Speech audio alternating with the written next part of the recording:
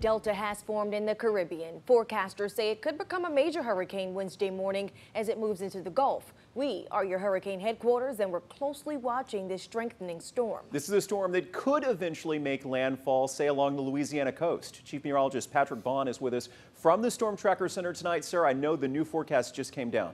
And the good news is that for us, at least, not much has changed except the storm has gotten stronger. Notice how the convection has become ball-like. Very central, dense overcast right there.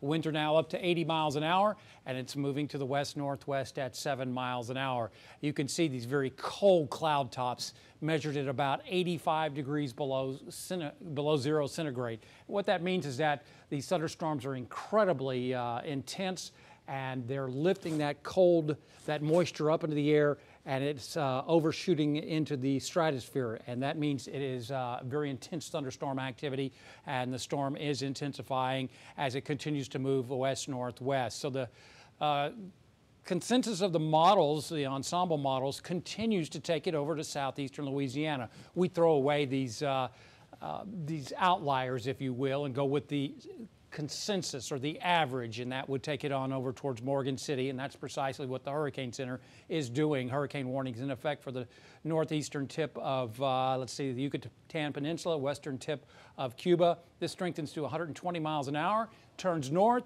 and then goes to the northeast somewhere around maybe Morgan City, Terrebonne Parish as we head towards Friday night, well to our east.